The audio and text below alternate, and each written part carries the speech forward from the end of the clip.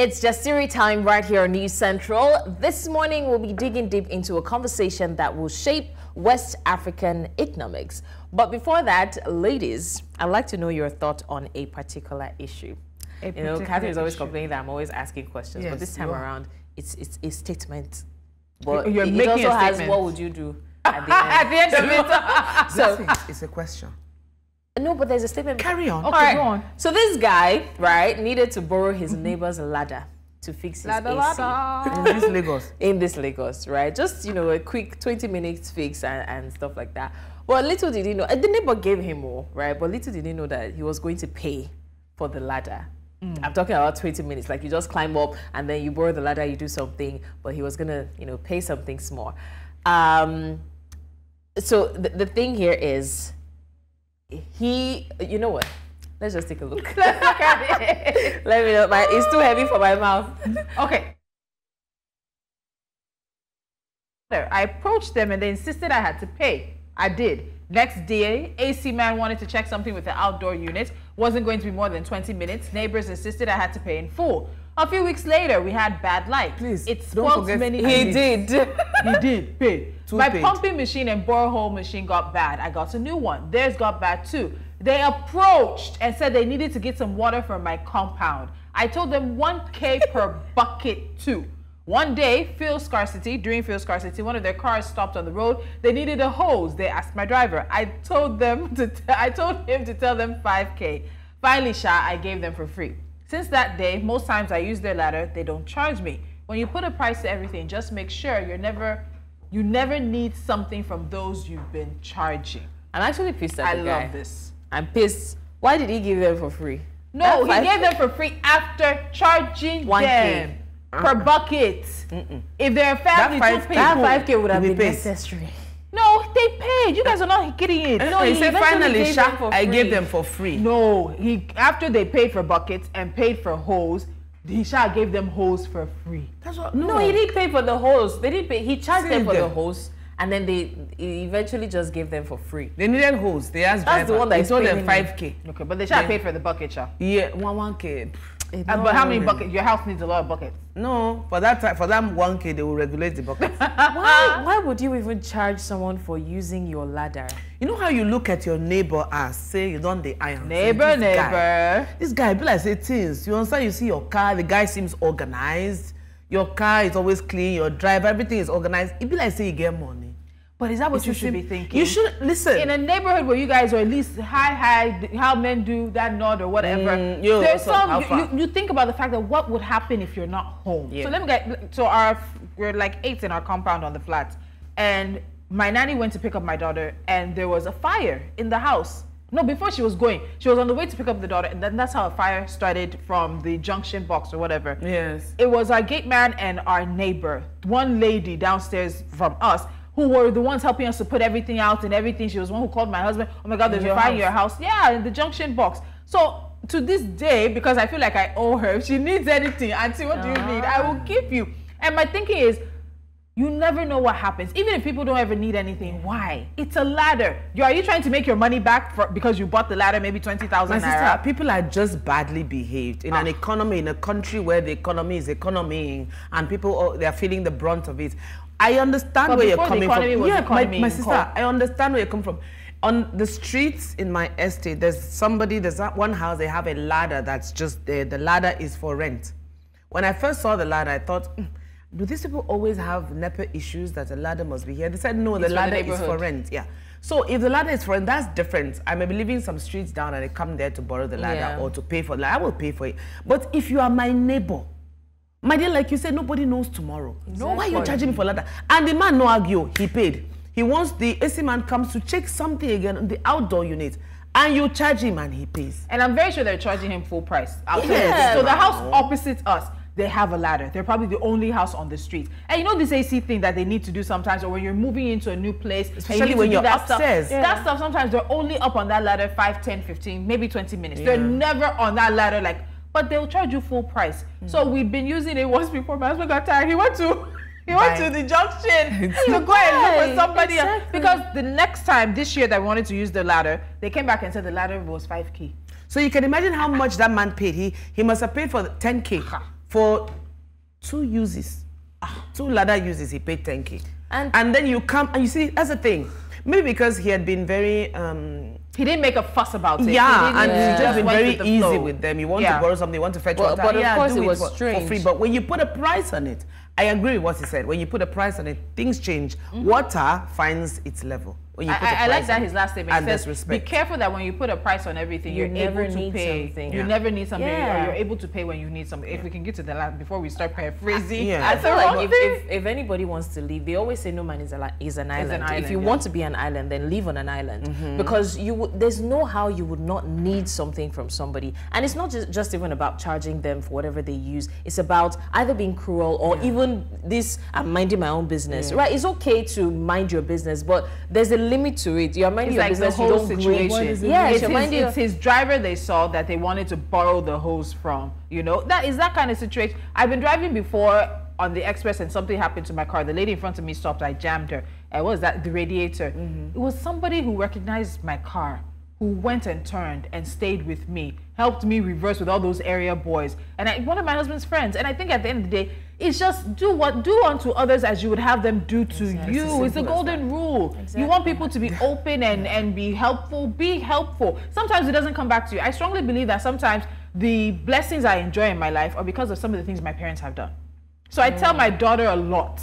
I remember when I was in high school, my dad would pick up some of my friends and, drop them at their neighborhood. I'm like, what are you doing? He said, because if you were in that situation, I would want someone to do it for you. Exactly. So now when I'm driving to Corridor School and I see somebody in her school uniform, should I pick them? She'll tell me, no. I said, no, granddaddy said, because I want to put out into the universe something good with expectation that if I don't, get it back, maybe it's my daughter. There's never a guarantee that there'll be a payback, but the most important thing is you paying it forward. If someone has ever been kind to you, just pay it forward. You might be kind to someone who is cruel, but then, at some point in their life, they realize that what this person did for me really made a lot of sense, and then they do it for someone else too. So just do it. You don't know, it might not come back, but it will go forward. What about setting boundaries?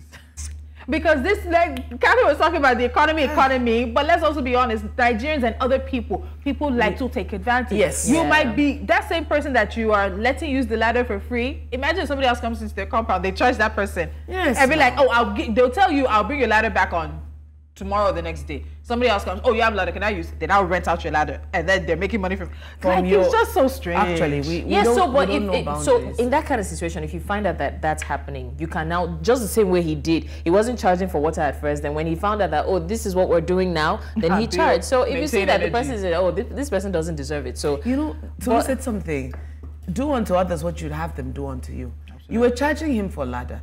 He now charges you for water. And it's like, so there's a you matching energy. You just realize that, okay, so he's serving me. All right. And apparently they even turned out to need him more than he needed, because he didn't need the 1K for water, but he just needed I will collect the 5K. So you want those? What do you think about sharing Wi-Fi with people in your car?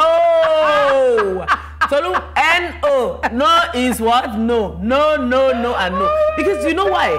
Wi-Fi is the easiest platform or thing for people to just spoil. In the sense that when I say spoil, in the sense that they will download everything. No, but see, so no, let's be honest, right? Wait, there's the kind of money you would have that wouldn't matter to you. Imagine using a Starlink, for example. You cannot finish it. I see. You can't use a Starlink alone. I can't finish it. I have to share it. So just come to stand under my umbrella. That's the mean of paying forward, because someone can come. No, there's a boundary in paying forward. No, but genuinely, you cannot use a Starlink alone. Even some of the Wi-Fi plans that people have, they cannot finish it. Yeah, another thing you can do. So I might as well take it. No, another thing happened to you before. What's wrong? I don't know. She's taking this so personal. Wrong? No, Catherine. But another thing you can do is to make money from it without exploiting them, right? So it's like let's say their monthly plan is like 20K, and you're saying, you know what, bring 15K and use unlimited. After the first time they bring it, will you not change your? No, you block them now. It's easy now. But you give people opportunities. Why would I go? Catherine, forgive her, because definitely it has happened to you before. Why will I go on such a long journey? You are making me change my password because I'm blocking. And you to use a Wi-Fi that would continue. I said I'm not sharing my Wi-Fi. It's okay. This is very, very personal. Very personal. Guys, we're going to go on a quick break. When we come back, hello? Hello. When we come back, it's coming out, connect or die. Some places you cannot go. You cannot go to YouTube. It's okay. You cannot go. I'll put you in the corner. Okay. When we come back, we'll get into the economic issues of the economic community for West African states. See what I did there? Sharing Wi-Fi. Economic. We'll be right back. Stay with us. Sharing Wi-Fi.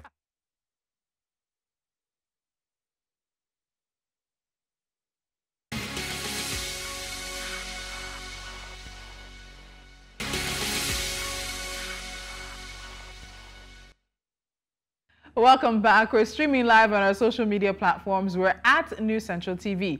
Please use the hashtag Jasiri to be part of the conversation. Now, have you heard about the ECO? It's the planned single currency for the economic community of West African states, ECOWAS countries. There have been several proposals of a one African currency, the first being back in 1983, older than some people on this table.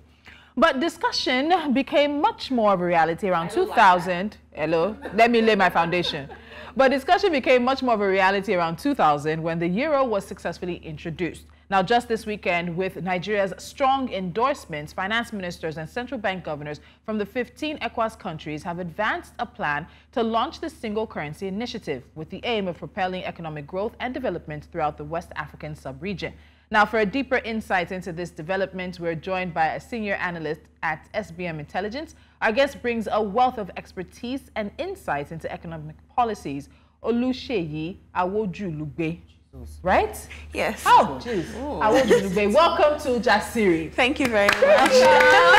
I'm giving you names like that next time. May the force be with you. I'm giving you names like God that. knows. So I would have paused. All right. Sheyi, welcome to the show. Welcome. Thank you. And I like that it's a woman pleasure to in be finance, in expertise, in, you know, geopolitics and everything. I was very specific in who we're looking for. And because that's how it should be. I mean, we're better at management, but that's a conversation for another day. But anyway, Shay, the ECO, right, is not just an attempt at boosting economic growth. It's also a significant step towards economic integration. But what would you say are the parameters surrounding the successful implementation? Because it's one thing to have that idea, which is a brilliant idea. It's another thing to implement it successfully. So what are the parameters surrounding its implementation?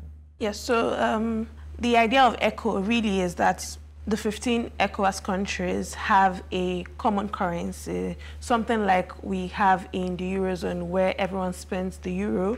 And even in sub-Saharan Africa, we have a number of countries, about 8, that spend the CFA. Great. So that's what the ECO is supposed to model. That's what it's supposed to be like. So for that to come into place, there are a lot of things because all the countries have to have something like a common band of economic realities. So your inflation rate has to be within a certain range. Your debt levels has to be within a certain range. Your foreign exchange reserves has to be within a certain range. So there are all of those criteria that countries have to implement. And so it's a gradual process. It's not something that can just be implemented. So now with the ECO, there was an initial timeline that it was going to be launched in 2020, but because of COVID and all of that, it was pushed further back. So now they've set a timeline towards 2027. So we hope that the countries can reach and we call it the convergence criteria. So we hope that each country can meet this criteria so that the currency can be launched. So I find it interesting when you talk about this sort of convergence and everything in terms of inflation, debt balancing, all that. We know what COVID did to African economies, and it sets the African continent back like 25 years in terms of progress. How realistic, because I have another question, but how realistic is it that by 2027, we're going to see enough of these ECOWAS countries being able to meet the convergence point?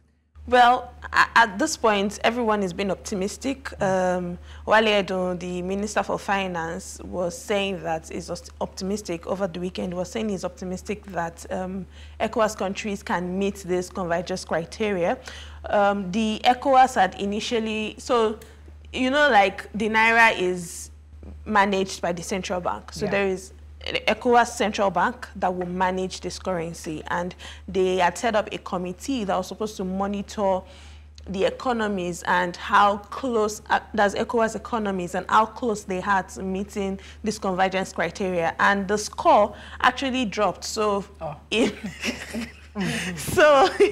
2020, between 2020 and 2022, now I'm not sure, the score that ECOWAS countries were scoring about 44%. So almost half of meeting that target. But now it had dropped to 29%. What? 29? And does it have to be 100%, or we're looking at crossing 75, 80%? Close to. So now it has dropped, but Wale Edun is saying that, or Mr. Wale Edun is saying that he's optimistic that ECOWAS countries can meet that. Just to be clear, some of this... in 3 years? Well, it's a huge ask. Yeah. To be sure, it's a huge ask. It's that inflation has to be single digits, meaning below 10%. We know where Nigeria's inflation is at. You have to have foreign reserves that can cover 3 months of imports. With our foreign reserve at its current level, we certainly meet that criteria in Nigeria. There's also that your CBN, the ways and means, shouldn't be more than 10%. We know that at the end of the last administration, the National Assembly passed a bill to increase the limit. Exactly. And so that, and there's also that the debt levels must not be more than 10% of GDP. Right now, Nigeria's debt to GDP ratio is already above 40%. So, so that if we're looking at 3, 4, Nigeria is only one out of 4 that you, okay, wait. It's indeed a big ask. Please, let me go back to this CFA thing, catching people, So you talked about out of the 15 ECOWAS countries that there are 8 countries that are tied to the West African CFA franc. While we're looking at this ECO helping to get financial freedom for them, we know France is not going to let go like that. It's not going to be easy. This particular obstacle, how do you think ECOWAS is going to overcome it to make sure that all the member countries are able to partake? And then not just this obstacle, what else do you think is an obstacle in the way of this, aside from some of the convergence criteria that you mentioned? Well, it's going to be tough for France to let go, but also, as we're seeing with the coups that happened in Niger and all of that, their exposure to France, they're already, the juntas and the governments in these countries now are already trying to break away from France, and they are already saying we want to, they are even trying to come out of ECOWAS too, saying that we want to form our own coalition and things like that. And so ECOWAS has already dispatched the president of Senegal, the new president of Senegal, to try to get them back on board. And so it is hopeful that if the will of the many, so the will of the many, majority, that's ECOWAS, will override. And so with some, if with the intervention of some multilateral agencies like the IMF and World Bank, if they see that it's for the greater good, then perhaps they can prevail on France to let go. Interesting. There are so many questions arise from this, believe me, and I have them because it's not the first time we've heard about this ECO, and we know the struggle even within countries in the CFA. Now, my question would be among many questions. I was going to ask you off the top of my head, but let me follow protocol. I'm going to ask you off the top of my head, do you think it's possible? And you still went ahead. No, that's why I said but. But let's look at reports that show support for the ECO. It's fueled by the NIMC, that's the National Identity Management Commission, which is part of the 3-in-1 identity card initiative proposed by them. Now, question is, these projects, these 2 projects, how do they complement each other? One. And then how crucial is our beloved country's role in the successful implementation, I like that smile, in the successful implementation of the ECO? Because based on the criteria you just gave and Tolu's concern for 3 years, if it's feasible within 3 years, I don't know, but I'm just a pencil in the hand of the creator. But I'm saying, how is Nigeria going to this role? How is Nigeria going to sit down on top of this role to ensure the implementation of this, given its economic position in the region? Yeah, so you're right to say that, and we all know that Nigeria is the giant in the room when you're talking about ECOWAS countries. We have the muscle, even if we don't give ourselves enough credit, we have the muscle. And so usually with these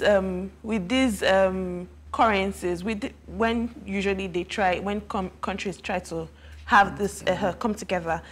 It's usually coordinated or led by a huge or a big brother. A big brother. Thank you. So Nigeria is already filling that role. Wale Edun, the Minister for Finance, is the chairman of the committee. Yeah. So we're already filling that role. So Nigeria is going to play a huge part in whether or not ECO comes alive. Whether it comes alive in 2027 is another question. It's from where we sit right now, it doesn't look feasible because it's a big ask, especially when you look at even Nigeria's own budget figures to say, we know that we're still paying subsidy, we know that the government still aims to borrow more, and we're already above or way above the 10% 10% budget to GDP debt to GDP ratio. So there's other concern, but Nigeria will certainly play a huge role. With regarding the NIMC, the idea is that when you are able to know how many people you have, you're able to identify them, then you can know which segment of the population requires intervention.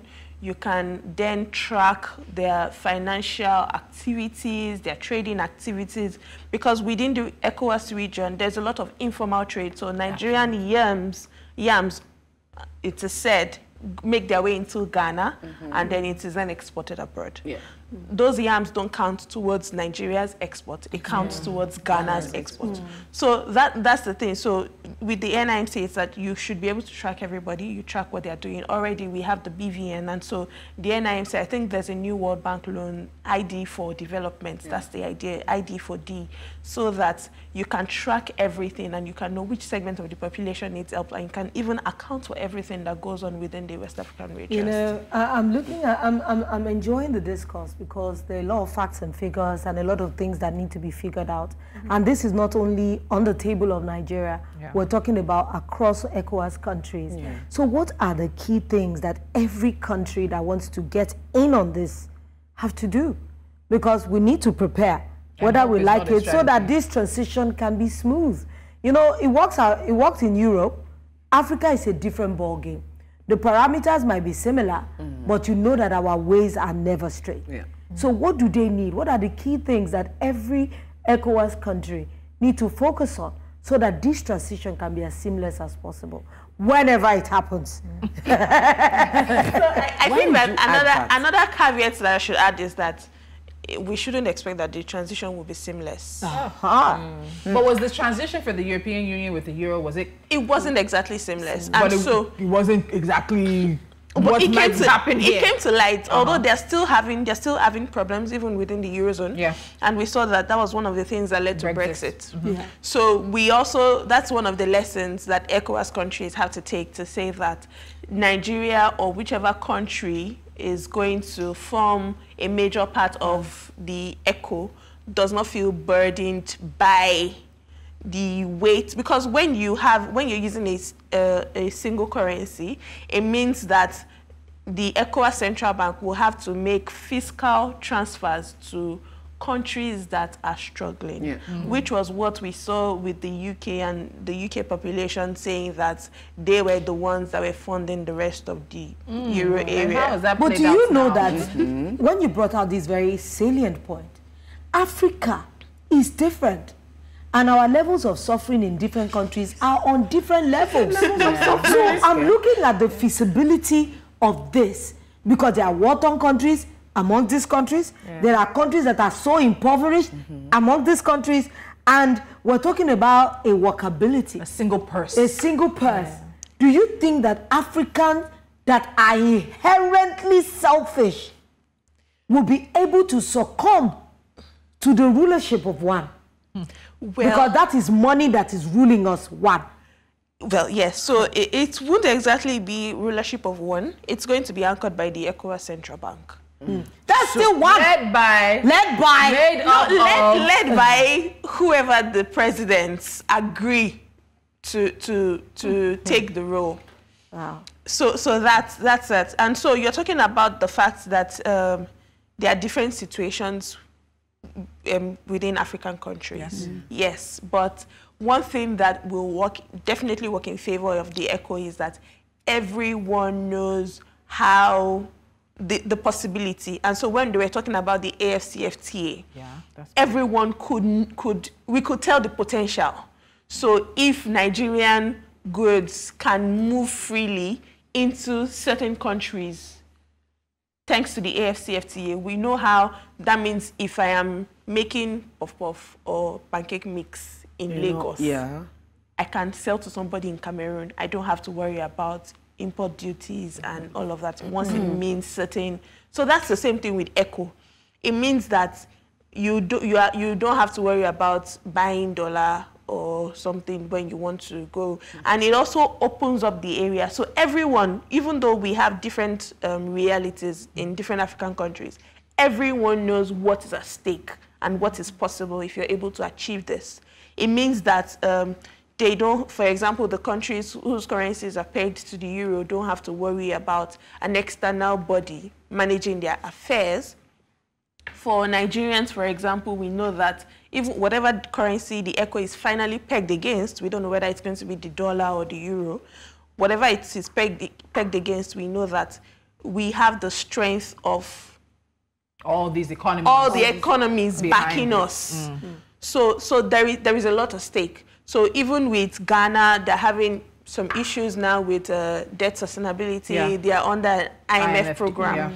So Nigeria, for example, so imagine that Nigeria Republic or the Republic of Benin now wants to do trade with a country. They know that I have Nigeria's crude oil backing me. I have Ghana's gold backing me. I have cocoa from Cote d'Ivoire. You understand? So everyone knows what is at stake, and so it is expected that we'll be able to leave aside our selfishness and our selfish interests. So, you said it is expected. So that's an expectation, because I was going to say, just like the AFCFTA, right? This is like knowing you have this is like a boost for each country. But how does that come to play in unifying the countries? Because just like she said, there might now become a little bit of bad blood if they're saying, oh, it is looking like this person, because at the end of the day, it's led by one. There's a would I say, a committee of certain individuals. So it's going to look like, oh, they're favoring this region more than this region. So how does what's the guarantee that all of this will work together to unify the countries? Yes, we understand that, you know, they all know that, okay, this so and so is at stake, each resources is back in another country, but it doesn't still pipe down the selfishness. Well, everyone, you know, I was saying that everyone knows what is at stake, but I'm trying to see how it's going to be difficult. That's why I was saying in response to our question that we shouldn't expect something seamless. We shouldn't expect something seamless. The way you're saying this, we shouldn't expect something seamless. Like, because we understand the economies, the state of the economies within ECOWAS. We shouldn't expect something seamless. No, it's just so they don't necessarily equal. They don't necessarily seamless. Not seamless and difficult. Don't always equal. Oh no! Okay, I'm listening. Yes. So, but when we come to the table, it's facts and figures. It's figures. Numbers don't lie. 100 naira plus 100 naira is 200 naira. So when you can say this is what each country should contribute based on what, those are some of the things. Each country will contribute. Each country will contribute to the ECO or to the ECOWAS Central Bank based on their GDP, based on the size of their economy. You're already because the question is coming for you, Catherine. Go ahead and ask that question because she's taking us there. Yeah, because you have gradually. I like how you have allowed the Spirit to lead you in this. So we'll help you open that pot.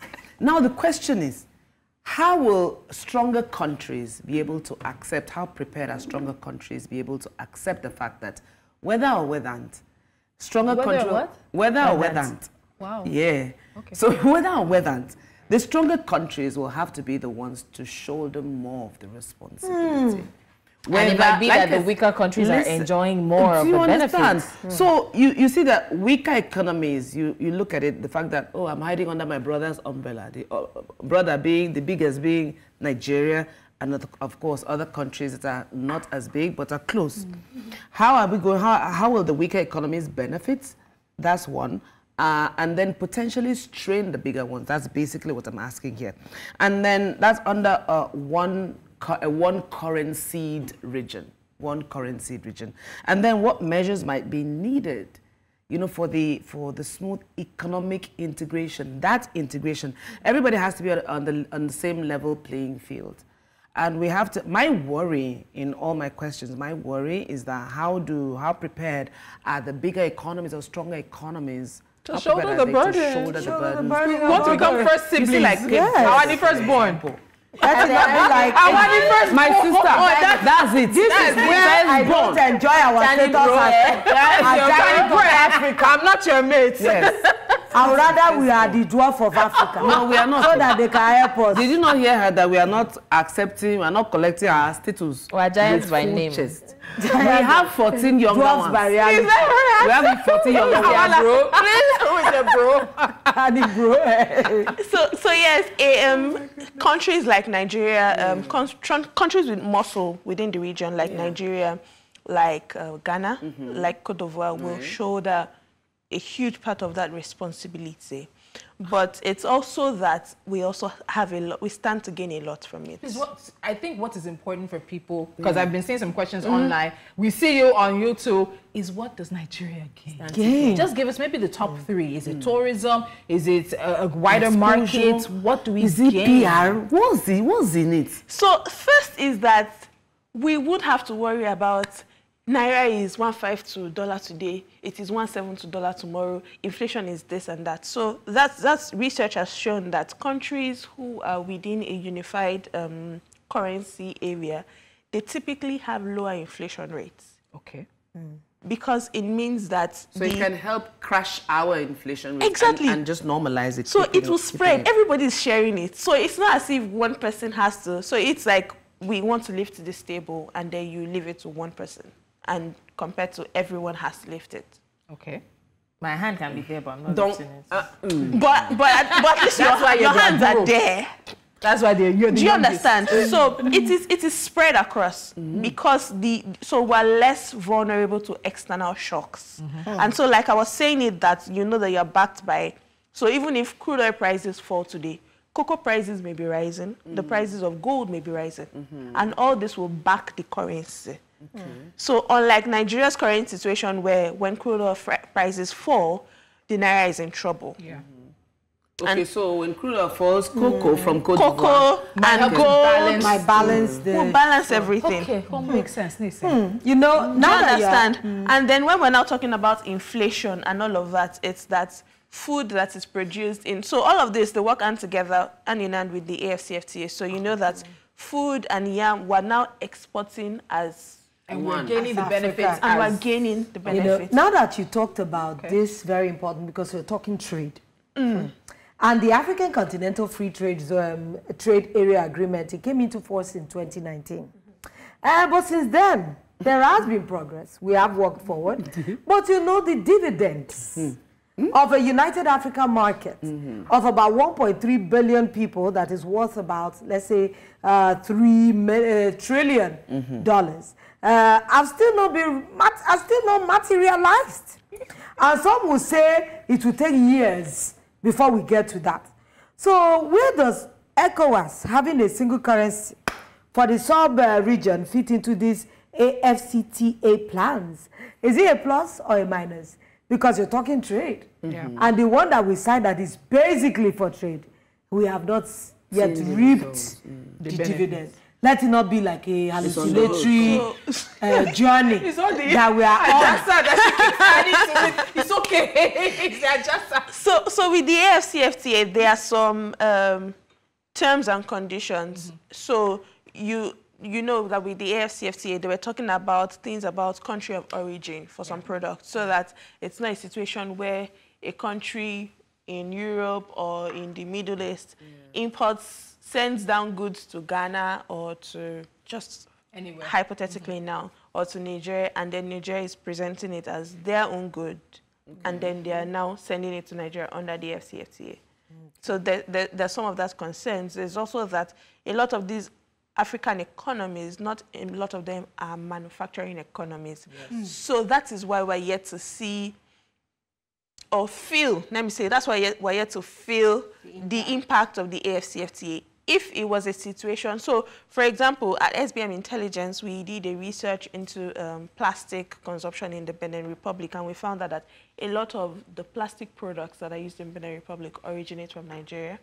A lot of our PET bottle drinks are exported to the Republic of Benin. So isn't it to cause flooding for ourselves? She's present, too. I didn't say that. Voila. And so even from the northern states, we know that Nigeria exports eggs to these other countries, neighboring countries around us. So assuming we would have felt the impact of the AFCFTA better if our manufacturing industry was booming, was living up to its potential. So those are some of the ECOWAS that are happening. And so it's expected that with ECO, it would make things even slightly better. So because now, if you are exporting to Ghana or to the Benin Republic and you are bringing back your money, you have to first change it to dollar before you now change it back to Naira and then use it for your activities. Or if you want to buy something from Benin Republic, that is next door, you have to change it to dollar and all of that. So these are some of the things that ECO will smoothen out and help the AFCFTA. Okay, making sense. So let's talk timelines. It's a big thing for me. So 2027 is the expected launch date, but this introduction of the currency has actually been postponed 6 times. 2003, twice in 2005, 2009, 2015, and then 2019. So Sheyi, I'm concerned because 3 years, 2027 is the deadline. 3 years is a short amount of time, especially when you look at the issues Nigeria has. We're in double-digit inflation, highest ever on record, food inflation highest, GDP debt ratio, all that stuff, and it's mirrored across the sub-region. Then you also have countries that are still in the midst of military juntas and transition back to civilian government and things like that. If there was to be another postponement, how do you think it would affect the credibility of the project? And do you think some people might say, you know what, at this point in time, Ejo, move on. We continue as we were. This single currency thing may just have been a pipe dream. What do you think? Well, if I were to do a quick survey at this table, how do you feel about Nigeria's participation in ECOWAS? Does it affect you as a Nigerian citizen? No. How do you feel? Nothing. Don't care. Why are you like this? Really, so these are some of the things that we're talking about. For many Nigerians, they couldn't care less about ECO because they don't see that it is it's affecting them in any way. But it's just that. So if it is postponed again, people who don't already care. It won't really matter. What happens to the people who do care? What happens to people like the Minister of Finance, Wale Edun, who's now being optimistic and saying, we can get it done, don't worry, let's have hope?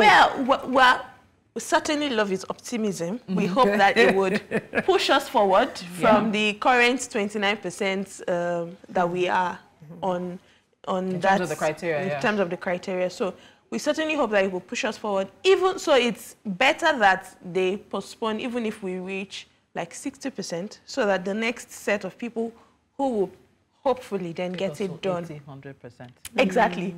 Rather than, so if it's not so bad if we postpone, because if we look at the realities, it doesn't look feasible that Nigeria will get to 9% inflation. Why did we set a 2027 deadline? We could have added 2 years.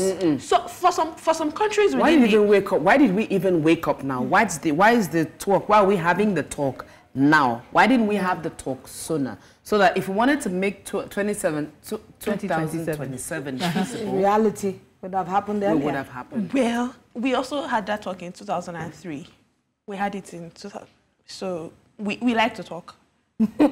I like that. All right, so let me quickly ask. Let's talk about the foundation of ECO. Seriously, foundation of ECO. What do you think it's based on? What do you foresee based on gold reserves, mineral resources, or just foreign exchange reserves? Potential options. What's it going to be based on?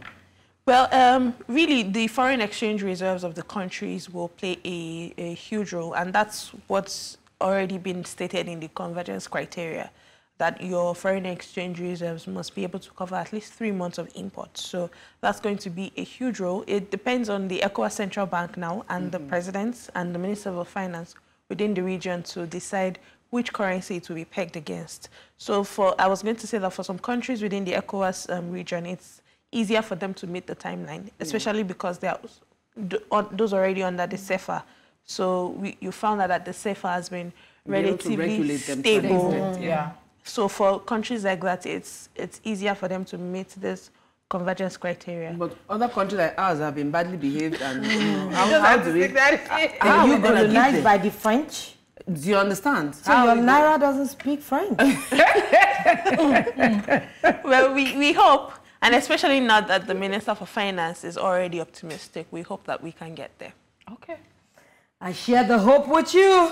Honestly, thank you so much, Olushe. Very insightful conversation. Thank you for sharing your insights and transformative initiatives. So in other words, the introduction, our salvation.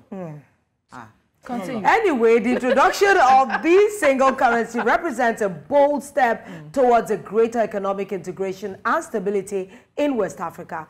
We'll go for a break now, but when we return, it's Hot Topics, and let's talk about money and integration and convergence and hope and I beg. Let's go.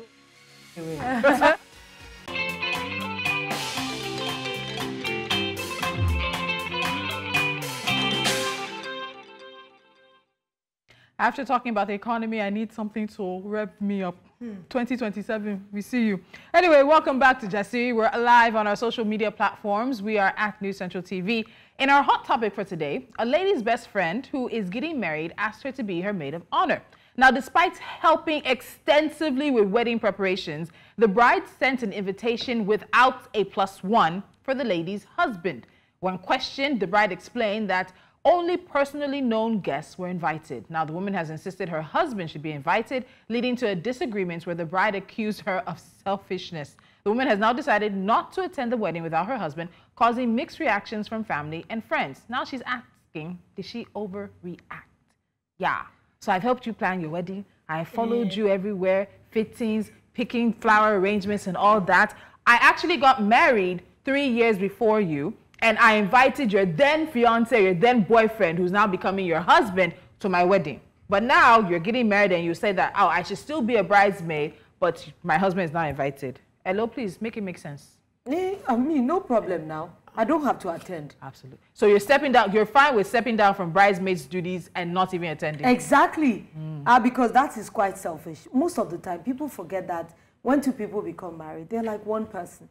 How about if the husband is really interested in attending the wedding just because of the promise you laid? But the husband said it's fine, that his wife should go. No, but she won't enjoy the place. Yeah. It will be as if I'm here for. Do you know how much bridesmaid dress is? Won't you even see her looking glorious and beautiful? I don't know, but like what? So your wedding, no +1. Hold on. Like what? Right, hold on. No, so the thing is, right, she may not know the husband, that's one. Number two, so I'm trying to picture, and this is me trying to give excuse for the lady, right? So what if it's like a destination wedding? I want to pay for your trip to Dubai or something. If you were paying. And I'm like, I want only 30 guests for my wedding. I know you're my friend. I'm not very close to your husband, and you would not even have time to sit with your husband. I was not close to your boyfriend when I invited him for my wedding. That's your wedding. You shouldn't have invited him. Wow, this is selfish. Wow. Do you see this line? Do you see this line down this table? No, let's be honest. Like, I'm just saying, you wanted crowd. I don't. Really? And then, honestly, do you know that we have to get to a point that we can be comfortable enough to say, I don't want to come. Because most of the time we do things for our friends, they will never reciprocate. So she said, she has said she's not coming, and the husband says whatever decision she makes is fine. But she's also saying that even if she goes and he says it's fine, he's going to feel somehow. I've attended weddings without my husband, but there's no wedding I've been invited to since I was married that is not a +1. But if it's a group of people he doesn't know, babe, go and have fun. So not that he's actually excluded. I'm friends with Blessings. The way I reason my matters are not the way Blessing reasons her matter. So the friendship doesn't mean anything to you? No, hold on. Blessing, not to take away from what you're going to say. It doesn't. Do you know what I'm going to say? I know you will echo. But no, but the truth is, it's like taking someone as your best friend and the person doesn't take you. Doesn't automatically. Lolo can be my best friend, but I am not Lolo's best friend. Yeah. And there's nothing wrong with saying yes. So there's nothing wrong with that. Didn't know. It could be that, like Blessing said, I don't really know your guy. Maybe I'm not really comfortable with your guy. Oh boy, if you invited me and my guy, I'm not forced to invite us, but you invited us and we thank you for that. But not because you did that to me, is reason enough for me to do that to you as well. Yeah, so it's number two. So that was the problem, right? That was the mistake. Because to be honest, it's not everybody that is into plus ones. And I'm going to be very sincere, right? If I don't know someone on a personal level, I may have problems inviting the person, right? If your husband and yourself were like my childhood friends and I'm like, oh, I want to reduce crowd, that's a problem because I know your husband. But if I don't really know your husband and I'm saying, okay, I want 29 people and all the people I know make up 29, including yourself. The mistake here is she should have mentioned earlier that this is what I want. Are you okay with it? If you're not, I understand. If you cannot, be on So the bride bridesmaid. is calling her selfish, and she's feeling that she's standing up for not just herself, but also her husband. But do you forget that the bride does not regard the husband as, you know. But do you know most of the time her wedding, do you know plus ones really is for your friends' enjoyment? Yes. Because half of the time you are the center of attention. Can you afford it though? Can I afford your friend's enjoyment? Can I? And then you shouldn't have allowed me to be so involved. So I bought you a Ashwabi, I helped you plan. No, she just did not give her bridesmaid plus that's one. That's why I'm saying that. She may not be feeling like the guy is up to her standard or the standard of the nature of people she's inviting. They're number two. Mais c'est vrai, c'est ça la réalité. Yes, what you're saying. Echo. That's one. Number two, it could be that she perhaps had done something with the husband of the friend. They could have been exes. They don't want to see each other at the wedding. I was looking for a lot more context. I don't know if this... So that I can... Maybe she doesn't like the guy. So family and friends are called. Some have said that she's doing the right thing for standing up for a marriage. Others are saying that she's throwing a tantrum. It's the bride's day. It's the bride's decision who she wants there. At the end of the day, I think we all need to realize that when you act, people have every right to react. And her reaction is, I'm not coming and it's without fine, and it's my okay. husband. But the bride is not making it that it's fine. The bride is saying, you must come to my wedding without your husband because that is what I want. She has a problem. Then she has a problem. You see, there's underlying, when you look at these things, two friends, you can say you have friends since childhood and things like that, but two people can never be the same. What do they say? Your friend, maybe there's an underlying jealousy there, underlying maybe she even had a thing with the husband. Do you before. understand? Who knows? Oh boy, your friend be as he be, collect and like that. That's how your friend has been. He's okay.